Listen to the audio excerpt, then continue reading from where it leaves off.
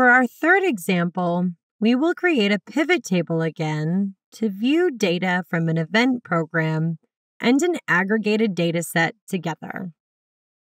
The Data Visualizer app allows us to do this.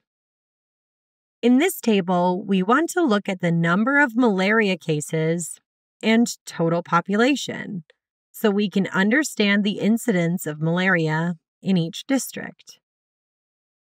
All three items in this table will be of different types. The number of malaria cases is a program indicator, as we are getting that information from the Malaria Case Management event program. The total population is a data element that is entered into the aggregate dataset Primary Healthcare Yearly. And the malaria incidence is a combined indicator. As mentioned in the introduction, combined indicators allow us to combine data from an event or tracker program with data from the aggregate domain. In this example, the combined indicator uses the number of malaria cases as the numerator and the population as the denominator. The incidence is also given per 10,000 people, so the numerator and denominator are multiplied by 10,000 after being divided. This is a really powerful feature of DHIS2, as data from any model can potentially be combined and compared depending on the system's requirements.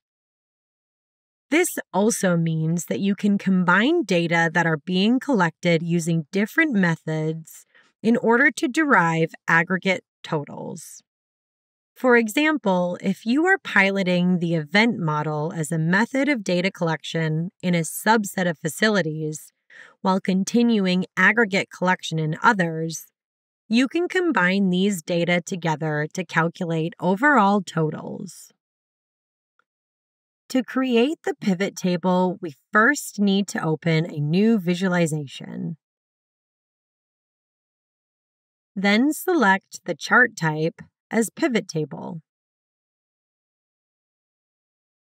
In the Data selector, for the data type, choose Program Indicators. Select the program Malaria Case Management, and then Malaria Cases. Next, select the data type as Data Elements,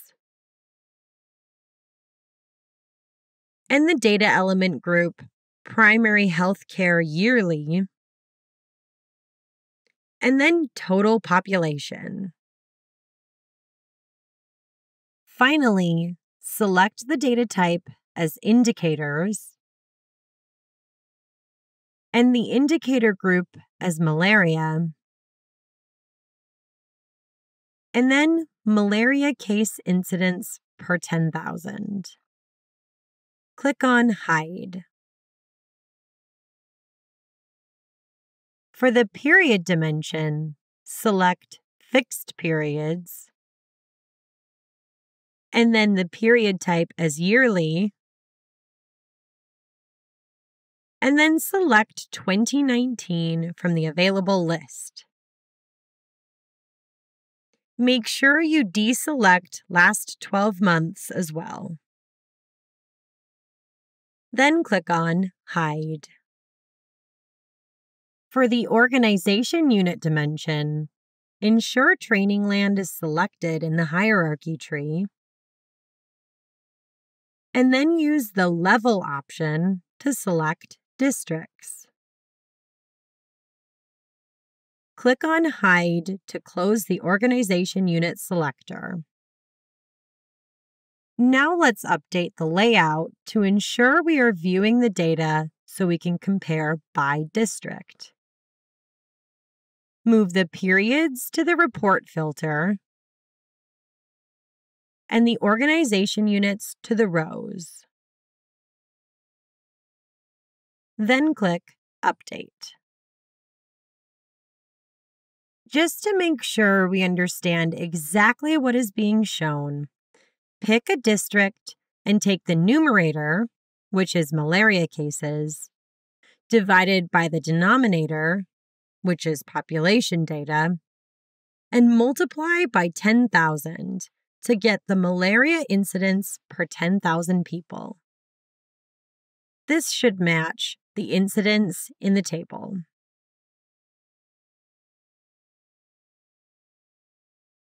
Before we begin our final example, please take a moment to create the pivot table in Example 3 as listed out in this unit's activities.